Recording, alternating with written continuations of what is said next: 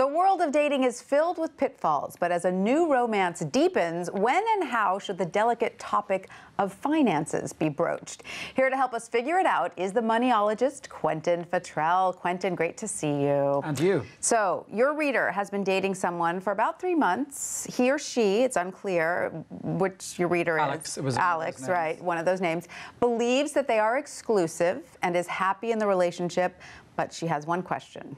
Right, which is, what point does she, assume it's a she, ask him how much he earns? And why is this so important to her? Because she wants to meet, she wants to plan, she thinks this is a long-term relationship, she wants to plan ahead, she wants a partner who earns as much as her, if not more. And she wants to feel secure. So she has been tempted, she said, to rifle through his drawers while he was out, but she resisted. That's good that she's resisted that. Yes. Now, this is a delicate topic, though. I mean, it is a very difficult one to broach. A lot of people might be offended at bringing this up in a romantic situation, and he might just head for the door. Bolt. Bolt, right? So what was your advice to her, seeing that dating sites very often list this information? Is that true? Right, so they sometimes do ask for your income. So it's hard to, we are a product of the environment we live in, and it's hard to really criticize her for being curious because, you know, she has things that she wants to know. But yeah, I think it's important for her to realize that he may not be happy with her asking out front. And you know, I have to say, we don't know if this reader is a man or a woman, but you looked into whether or not women or men are more concerned about this during dating, and what did you find? Well, the studies show that women are more concerned. They want to meet, more women want to meet men who have a steady job, more than men care about that less.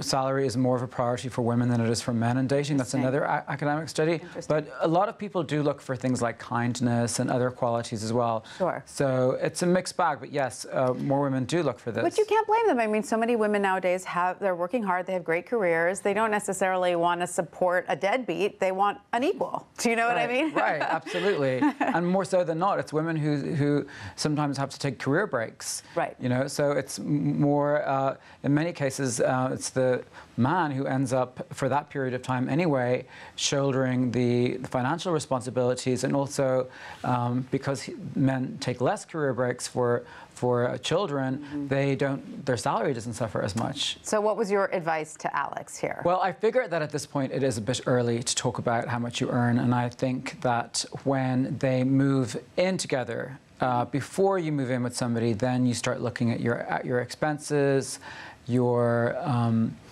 budgets and things like that. Right. But I would be very reluctant to really broach how much do you earn, you know. So it's 3 months interesting. into a relationship. She's definitely analyzed the signs. You know, she says he has a nice apartment. He doesn't have a country house. Right. She or he, we don't know which. You could tell a lot about somebody by dating them for 3 months. But he's self-employed, which worries her. Right, and he's a consultant. She doesn't really know what that means. Right. So she's like, I don't know, is he getting like, you know, 6 figures? Is he getting 7 figures? Right. And you say that's normal. We make snap judgments about people's socioeconomic status every time. Before you even see them. Yes, when you see them on a dating site, or when you see them in person, it's their clothes, it's how they present themselves, it's how they hold themselves, whether they look healthy, whether how they, and then they open their mouth, and then you have things like accents and the kinds of topics they cover, where they went to college, what books they read, what they're into. You know, there's a huge amount of information that, whether we like to admit it or not, we're constantly processing. Of course we are. So that's why I say it's easy to criticize somebody who writes this letter and is very blunt, but everybody does it every second of every day. Quentin Fottrell, so wise as always. Thank you so much for being with us. My pleasure.